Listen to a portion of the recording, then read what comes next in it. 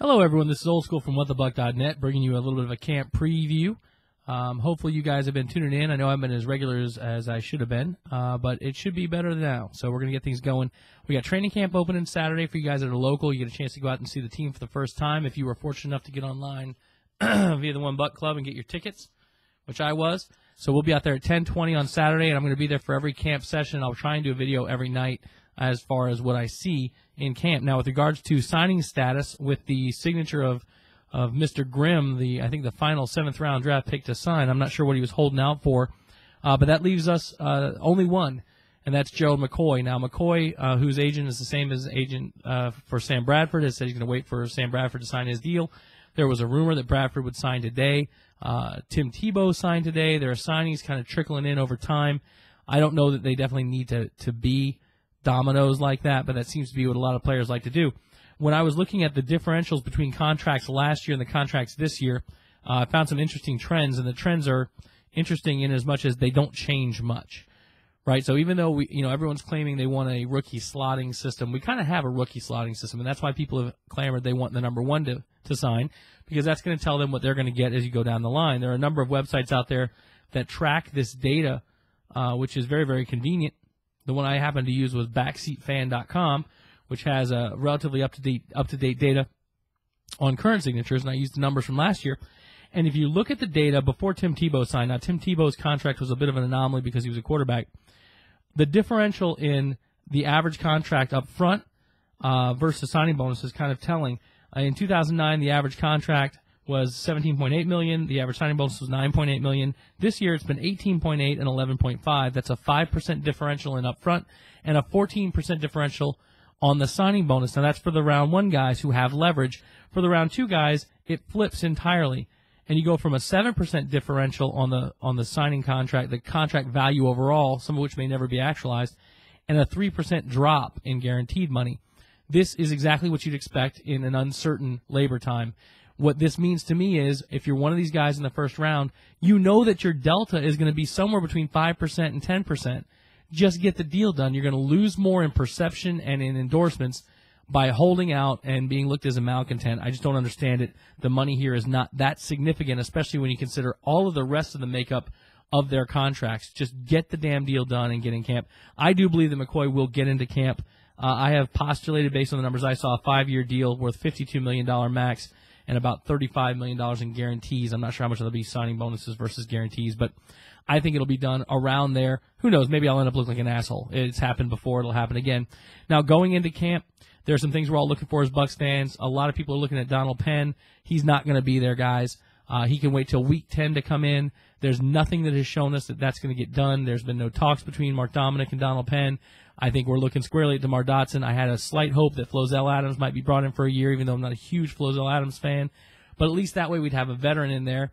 But then you see the Steelers are probably going to move him to right tackle because of his foot speed. So I don't see us doing anything good on that left side. And unless DeMar Dotson comes in and just impresses the hell out of us in training camp, Josh Freeman better have his head on a swivel. And that's the biggest concern we're going to have.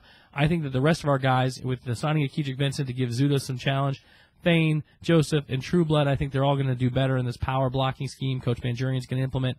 I think we're going to be better all around in that particular regard. But without that left tackle, we could be in for a world of hurt. The other big questions are, did Josh Freeman really advance as much as people have said in the offseason? He's taken over the line calls for Jeff Thane. He seems to be doing all of the right things off the field. Now the question will become, can he do them on the field?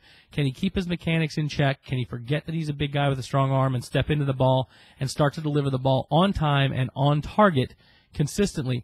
Furthermore, can he stop going to his primary read pre-snap and sticking with his primary read through the play?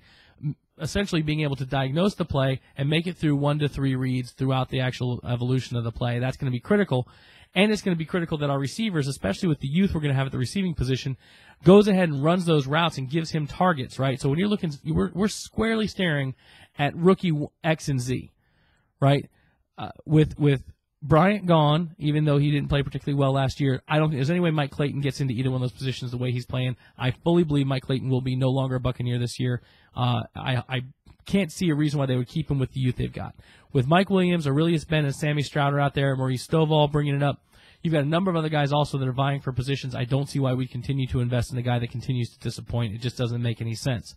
So with that kind of youth and inexperience, these guys are going to have to run their routes, run them cleanly, be where they're supposed to be. A number of Freeman's interceptions last year were, in fact, due to the receiver breaking off routes. And if they continue to do that, they're going to be in for a world of hurt in Coach Olson's offense, which has yet to be defined. On the defensive side of the ball, I expect to see good things out of the Bucs. Raheem Morris has gone into the laboratory, and he's putting in all sorts of schemes and changes, 4-3, 3-4, different sets, different blitzes. I expect to see big things out of Geno Hayes and Quincy Black, and a resurgence of Barrett Ruud, whose stats didn't drop, but his point of contact dropped because people were getting through that front line. That front four was porous last year, especially when we were playing the two-gap scheme. I think with the influx of talent and Brian Price and Gerald McCoy,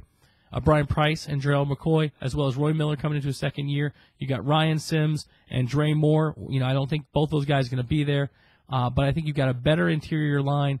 A lot's going to be on Kyle Moore. Can he set that edge on defense? We know what Styles White can do, but they're going to have to get that defensive end rotation to the point where it's consistent, and that will really allow guys like Quincy Black and Adam Hayward, when he gets in there, as well as Geno Hayes, to freelance the way they can. On the secondary position, I think the cornerback spot's pretty much open on that second cornerback. Akeem Talib's on lock. Rondé Barber's really better suited to the nickel.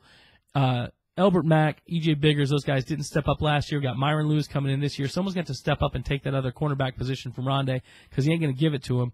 And in the safety position, Savvy Piscatelli, who had an abysmal year last year, is going to have a little bit of a threat from Sean, who came over from Philly. Was it Sean Jones? Now I can't remember his damn name. I'm pretty sure it's Sean Jones. Ball hawk, not quite the athlete that Savvy is, but doesn't get beat the way Savvy got beat. Savvy better be on his game because otherwise he's going to lose his position quickly.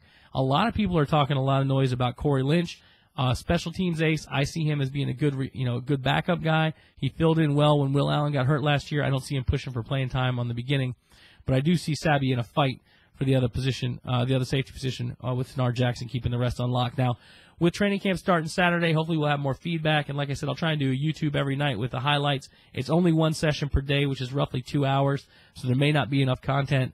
We're also going to be doing our shows back 2 times a week on Mondays and Thursdays on WhatTheBuc.net. Hopefully you like this information. If you do, let me know about it. If you got questions or things you want me to pay attention to when I'm out of camp, let me know and I'll do that. Thanks for tuning in, and I'll catch you guys next time.